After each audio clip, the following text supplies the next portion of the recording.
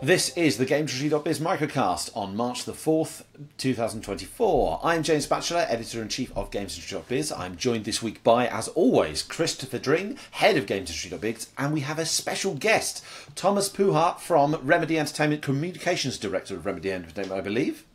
Correct. Thank you. Good. Excellent. Excellent. Thank you so much for joining us, Thomas. Really, really do appreciate you joining us on the show. Well, thanks for having me, and don't thank me yet. I haven't said anything interesting yet, so let's see where we end up. But nice to be here.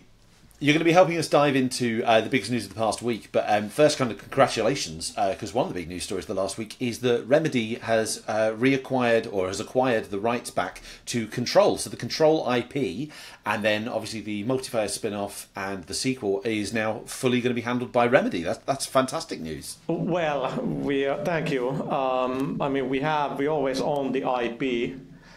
So this was more about publishing rights, which is always a complicated thing. A lot of things are tied into that. But now we have it. All 505 is handling the first Control until the end of the year. And then now we're kind of evaluating like how we're going to bring these games to the market, as I think we said in the press release. So I mean, obviously this isn't like a sudden thing. This has kind of been in the works for a while, but it's pretty unprecedented that we're in the situation where both Alan Wake and Control in pretty much every way are ours, so we get to decide as a company what we're going to do with those. So hopefully we decide well. I've already seen plenty of people asking for you to take back Quantum Break as well, and personally, as a fan of that game, yes, I'd like to see more Quantum Break. It's funny that people bring that up now, because when it came out, there wasn't that. It did okay, but there wasn't a lot of excitement around it. I mean, people had a hard time accepting the fact that like kind of half the experience is watching live action. I'm not a huge fan of the amount of live action in our games, but like, I mean, who else has tried to make a game like that? But there's all this, Windows Store back then, we launched there. That wasn't exactly great. So there was kind of lots of different things happening back in April 2016 when Quantum Break came up. But like a lot of people have come around since, like, oh, that game is actually like great. I'm like, yeah, there's like fantastic story in it. The action's pretty solid. So it's got its problems for sure. But it's been interesting to see how people have come around to that. But there's a good lesson also, which kind of ties probably into the rest of the discussion, how like that day one or even the first couple of months for a game are just really the beginning of the journey. That's just so different than what it used to be. Yeah. Well, is it? And we'll come back to Alan Wake, I guess. But is it a quieter year for you now that you've? Because last year, Thomas, I saw so much of you at Gamescom and Summer Games Fest and EGX and with the big Alan Wake campaign, which is interesting because we ran a piece recently of Immortals of Avium, and they were talking about how hard it was to get awareness in a year where there were so many massive titles out. But I think Alan Wake managed it. So and obviously a very nice thing. Obviously, I'm praising you there. But I must have been exhausting. So are you looking forward to a quieter 24? Well, thank you. I mean, 23 was stressful, but I mean a lot of fun. I mean, it's Alan Wake 2, so we had all this sort of pent up things that we wanted to do, that Sam wanted to do, that have been, waiting for like almost like a decade. And like with Epic, we pretty much got to do everything we wanted. We got to do a nice big event, we got to do Gamescom and everything. And so it was a lot of fun. And I mean, I'm a workaholic, so I like it. But definitely need a break. And it's just interesting where even like looking at 24, we have DLC for Wake to work on. It feels like we're a big enough company that there's always like something. Like I'm being told, like, oh, you should, take your time off, some overtime accumulated and vacations I haven't used, and that goes for other people as well. And there's always like, every week starts with like, I'm gonna like do some long-term planning, which I'm poor at because boring.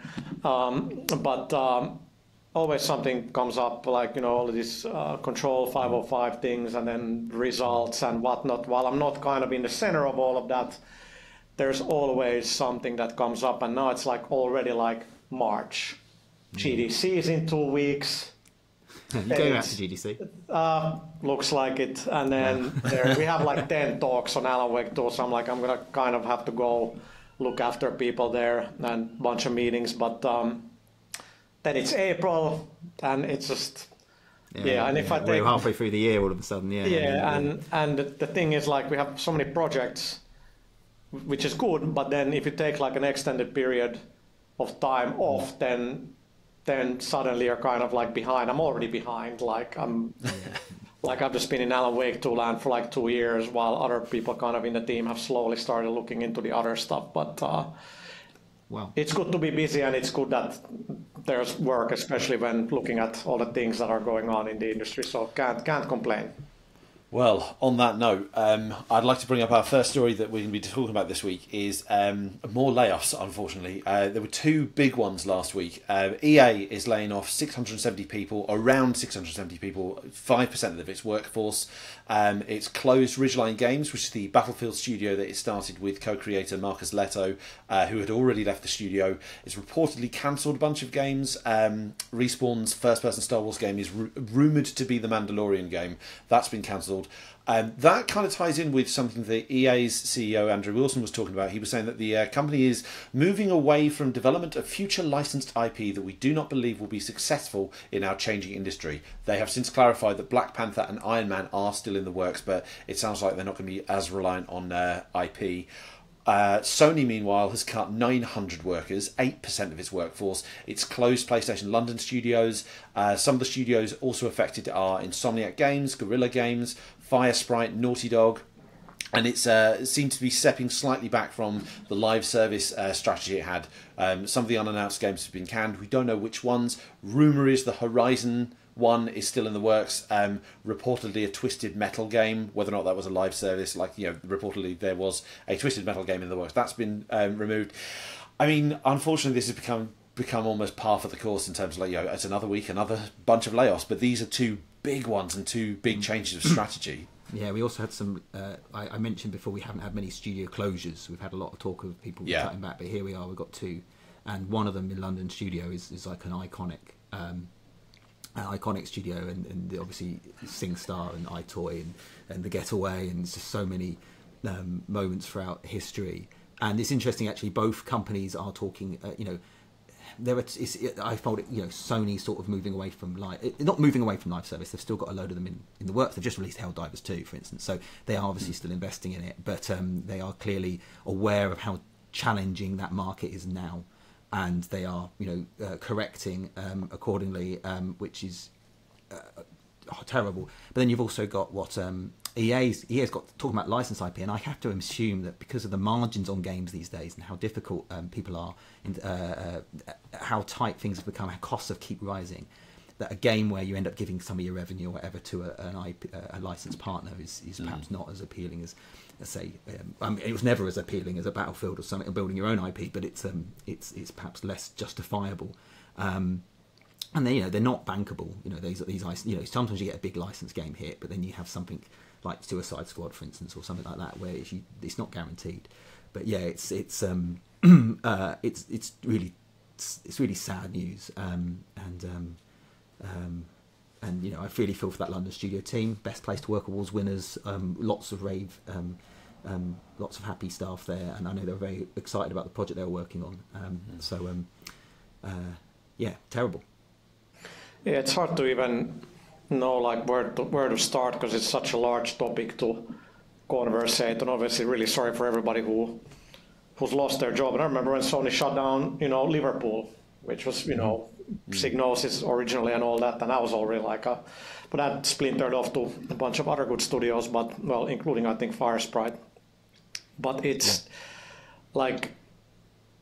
we have these every once in a while in the industry. It's not like the first time that studios get shut down, costs are being cut, and we kind of reset.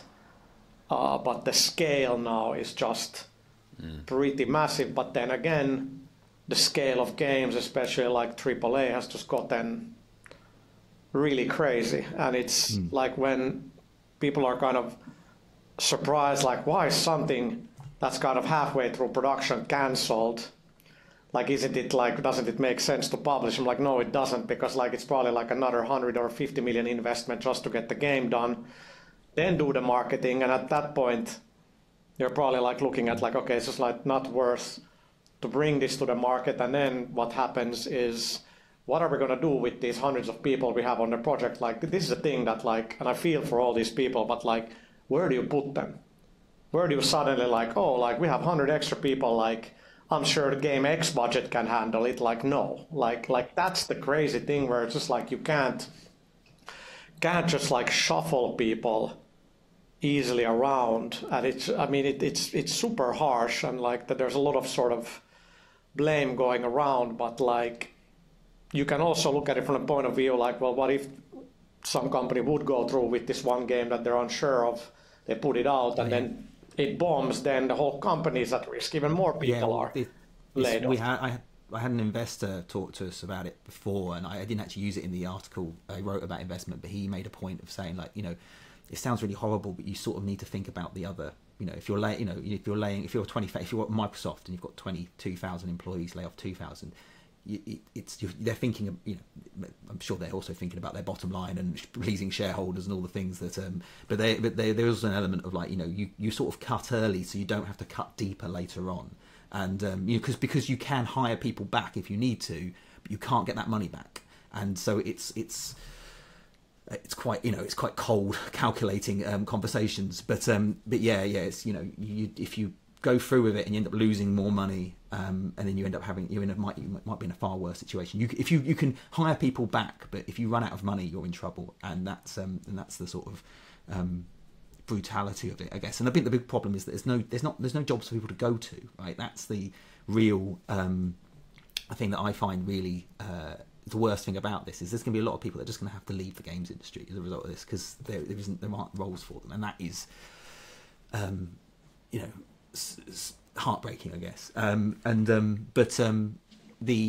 It's a big topic, and we've been talking about it a lot on these podcasts. Everyone has their own individual issues, right? There's all the macroeconomic conditions. There's the fact that video games costs is going up. And so that's EA, that issue might be licensed games. For Sony, that issue is live service games and whatever. Everyone's got this slightly different variation of the issues they face. But you touched about something there, Thomas, which was that I find is that games take 5 years to make now. And when you start working on a project, you might think, right, everyone's, when you started making a project in 2020, everyone was in live service worlds and online worlds and trying loads of things. You think, right, this is the future, let's invest in this, this is where we think the money is. And then 3 years later, it turns out that market's super saturated and really challenging. And then you have to recalibrate your thinking, and that it was always a thing where games, when you start working on a game, when a game comes out, the market's changed. But it's even things like Suicide Squad, like when that game started entering development, like all those looter shooter things was all the rage. It's and now it's come out and everyone's like, no, we've moved on, thanks. And it's really hard, isn't it? Well, we talk a lot about it here, that like trying to like chase trends. I mean, hey, we worked on a free to play game that we then ended up ending in Vanguard, but we had a very small team on it. But like you say, it takes so long to make these games, like basically half a decade.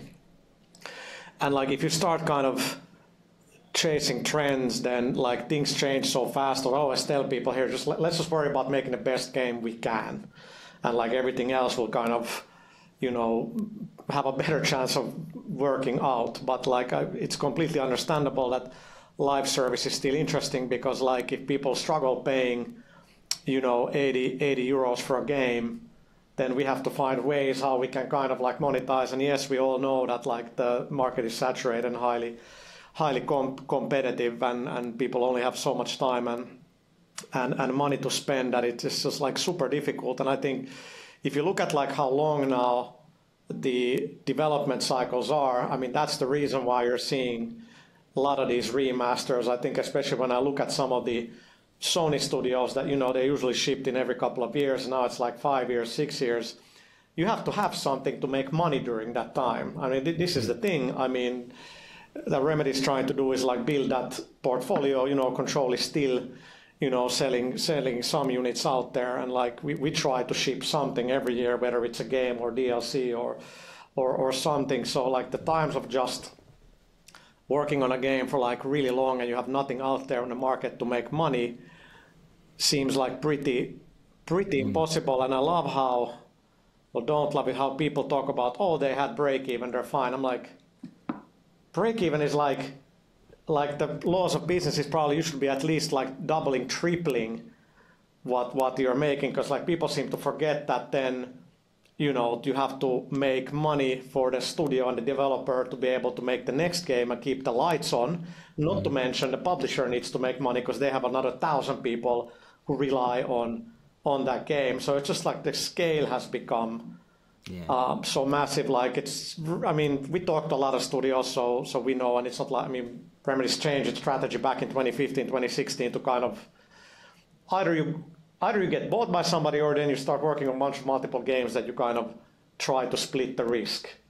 I'm oversimplifying, but like that's kind of how we ended up approaching it. Is like, let's just work on multiple games and try to ship something, if not every year, then at least a DLC or something. So, but it's just become like, you look at the costs and like people always, in some ways I think there's quite a lot of information out there, then people think there isn't. I'm not sure which one is right, but like looking at some of these big games where the cost is just the development cost is in like the $200-300 million range, and then the audience you're selling to, especially on consoles, there's a clear ceiling. There's 50 million PS5s, a lot less Xboxes, and Game Pass is kind of making consumers maybe not buy games. So ultimately, it's the thing is, how can you complain about prices of games going up when the cost of making games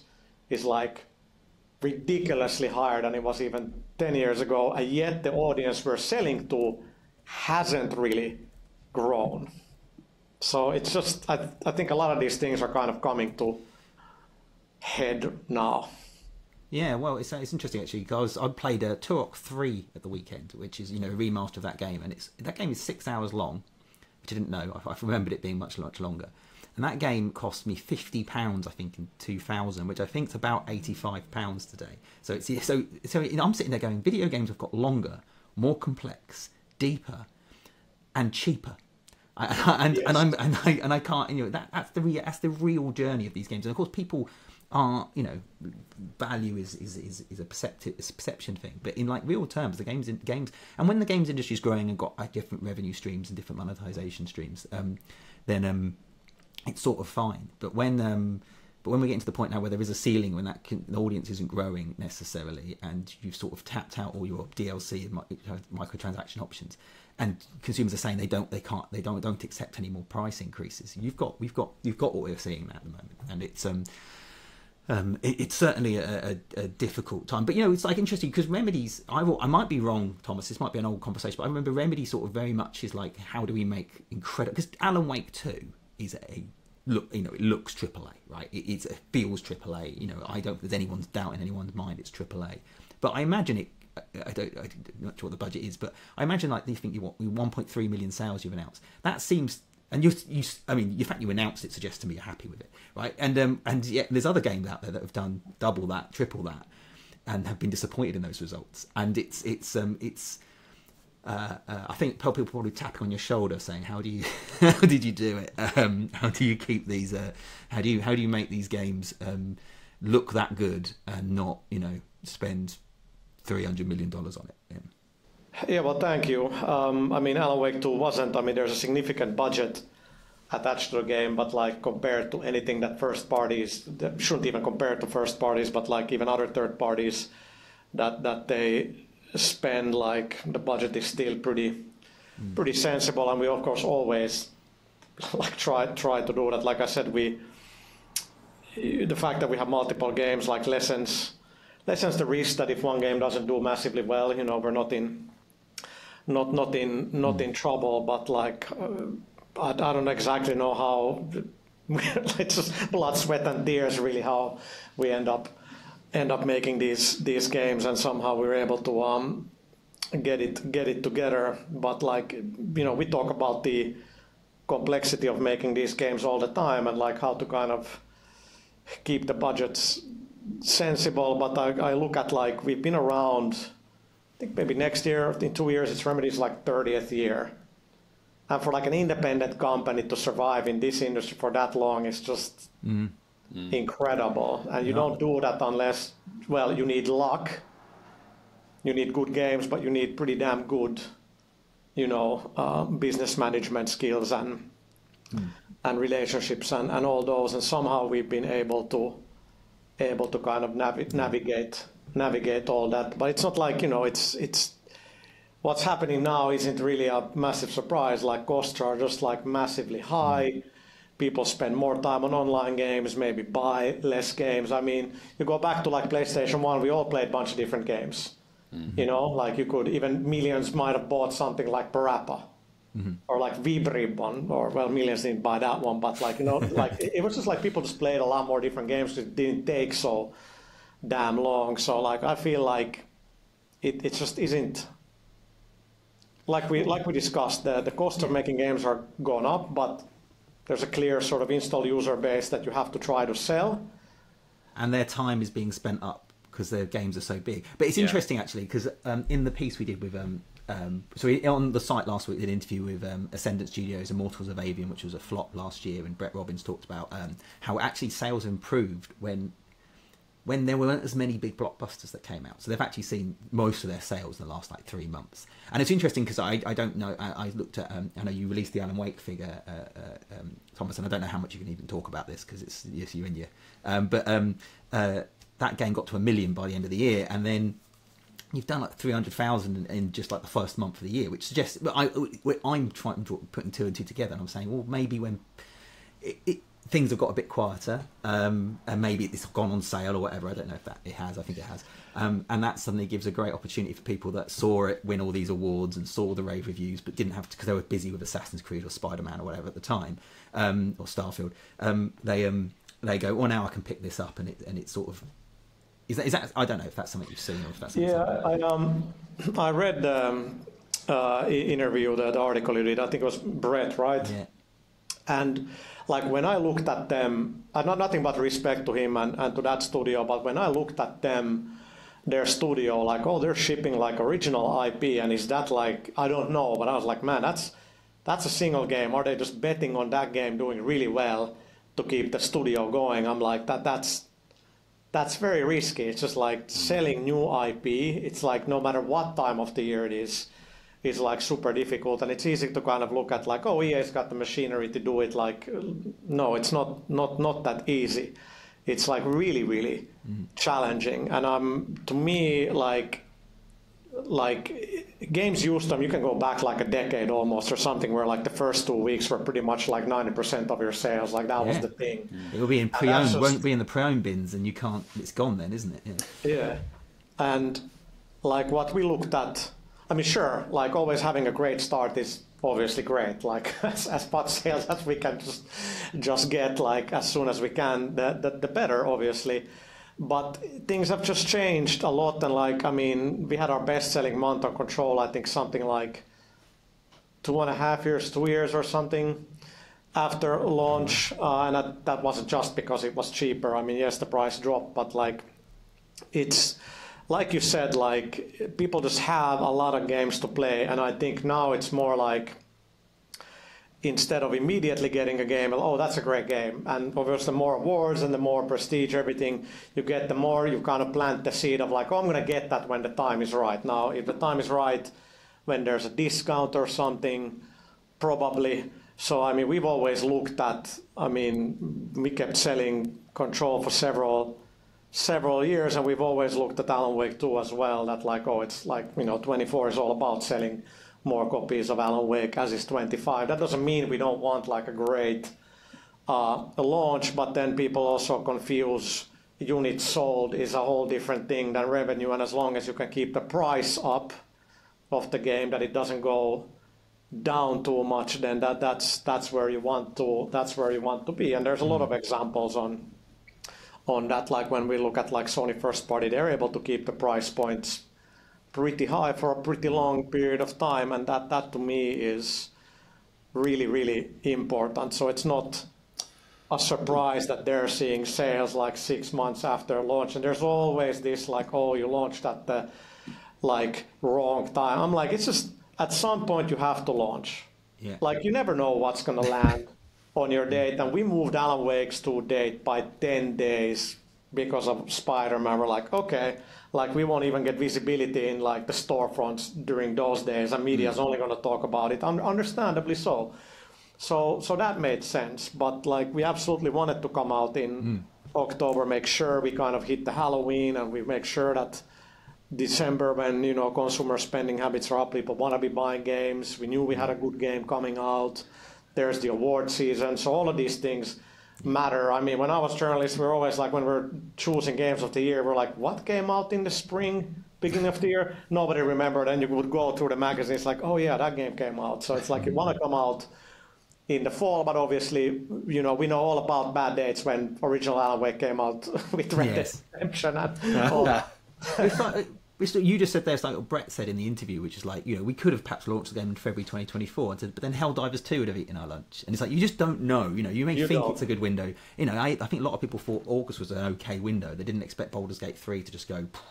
So it's you never know, and that's the thing. Like, we could move it, but then we're not necessarily moving to anything better. No, and like it's hard to even explain like once the wheels are in motion.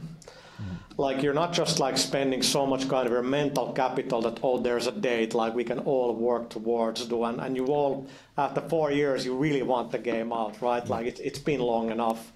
It's not necessarily like we want to even spend, because we could spend infinite amount of time on these games. So at some point you have to get it out, and so much is already lined up from whether it's like publisher support and partners and this expecting you to come out, and there's like hundreds of things being lined up. So like moving the dates is difficult because of that, and like you said, you never know what's going to come out. Like some companies can afford to just like, oh, we're going to launch like in 2 months. You're like, oh fuck, like that's going to come out now. Yeah. Well, I guess we're wary of the time, James. Shall we move on to the final story? Yeah, I kind of want to bring up the other story as well. So the other big story last week, what I thought was quite interesting, was Rockstar is reportedly shifting back to 5-day weeks in the office. So this comes from Bloomberg. Bloomberg sources kind of passed on an internal email from head of publishing Jen Colby, which said, that they're mandating that people need to come back into the office and work 5 days a week without doing hybrid. They claimed that the email claims that the new policy is for productivity and security reasons, adding that Rockstar sees tangible benefits of everyone working in an office. This is kind of a conversation that's been brewing slowly since kind of the end of the lockdowns a good few years ago. Rockstar's not the only people who've started kind of mandating people come back into the office. Activision Blizzard mandated that people do 3 days a week in the office. Roblox did 3 days. Ubisoft Montreal mandated 2 days in the week. I suspect there are a fair number of managers that would like to see people come back to 5 days, but equally the workforce has really become accustomed to hybrid working, or even fully remote working. I mean, Thomas, like, I'm intrigued to see your thoughts on remote working versus hybrid working, etc. I have a lot of opinions on this. So, like, first, like, I can understand Rockstar very well. They ain't the only ones. Like, I can understand it very well. Like, look, I'm Finnish, so I'm like blunt, and I'm like, if you work for somebody, they call the shots. They tell you got to work 5 days in the office. To me, in some ways, it's quite simple. Unless like other things have been promised. I can Remedy operates in a hybrid model. So we kind of hope that people average out like 3 days in the office, but really it's like teams, you can decide how you want to work, but it's important to like actually meet face to face. And I think like again, it's a larger conversation because like I think in some parts of like UK and especially in the US, it's like the quality of like this remote working just was a bigger thing there, where you're sitting in traffic for hours, and where there's a culture of like, oh, you gotta kind of, it's not an 8-hour working day, it's actually 10 hours because you have to kind of be there, and these sorts of like unhealthy things. Where I'm in Finland, at least maybe I've been lucky that I've always worked at companies, even at Remedy, where even pre-pandemic, it's like, okay, like we've been, working pretty hard. I'm just gonna take like Monday or Friday off, and like that's the conversation. Like, yeah, you should just stay home. That's fine. Like, it's not like that's it. Like I often said, like common sense works. But in 23, like I was here like every day. Like not most weekends, but like I'm voluntarily because I like working. But like I would. Even on a Saturday, I'd much rather come to work in the office, and I live by myself, so I don't have any distractions except Destiny 2 at home. But I would just want that separation where, like, I'm just going to go work for hours in the office, and then I'm in that mode anyway. So, I mean, we ship plenty of stuff, like, completely remote, like PS5, Series X, and S version of Control. Ultimate Edition was height of the pandemic.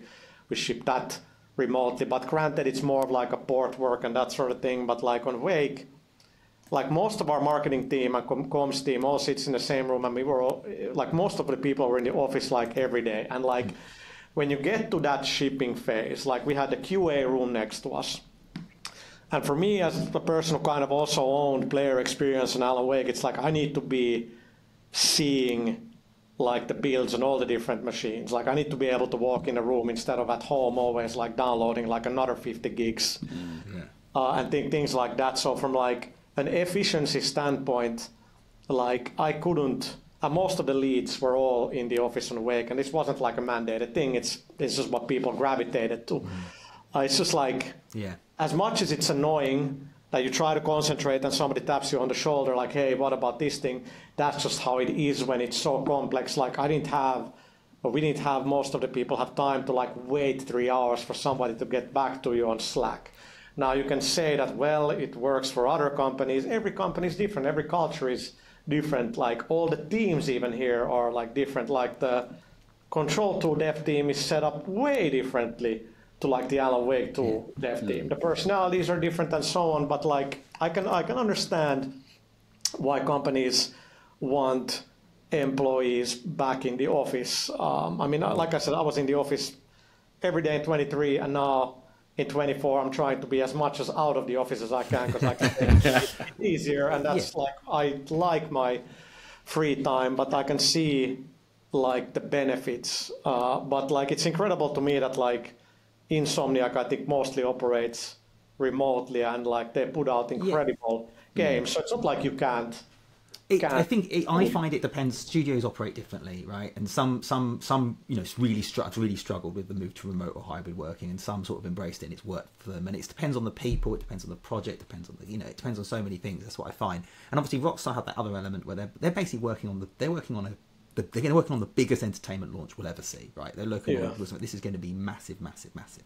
And already the PR plan hasn't gone to plan because of all these leaks and all these things.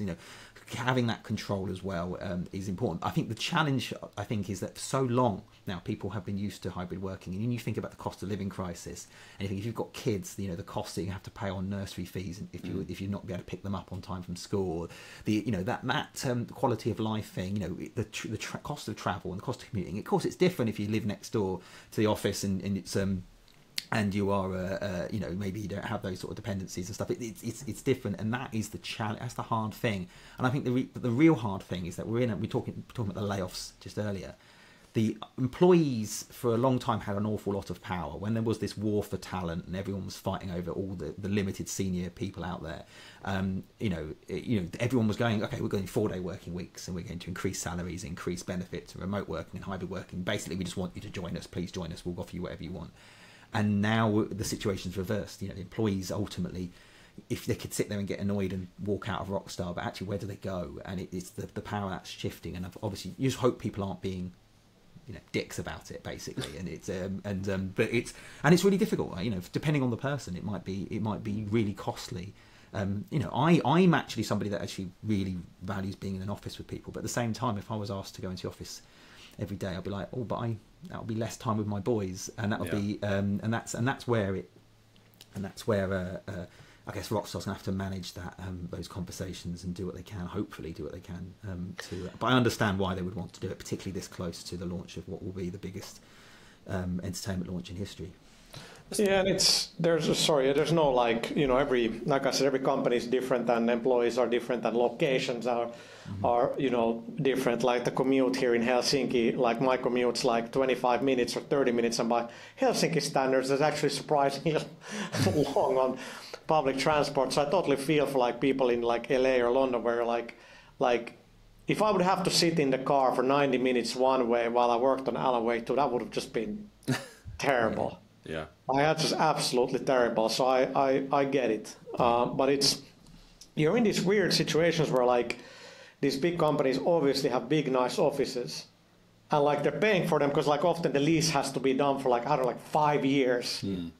So it's like insane empty offices that you can't even get out of like the deal of having them. So there's also that like maybe people should be here, but I think ultimately what matters is like how can you ship games and not like work people to death, and like how can you make it the process as smooth as possible. I mean that should be the main thing, but like I think for a very long time it worked that people are in the same physical space for at least a couple of days. And I don't think that's gone away, but it's such a like role specific thing. There's a couple of people at Remedy who are fully remote and they do a very specific thing.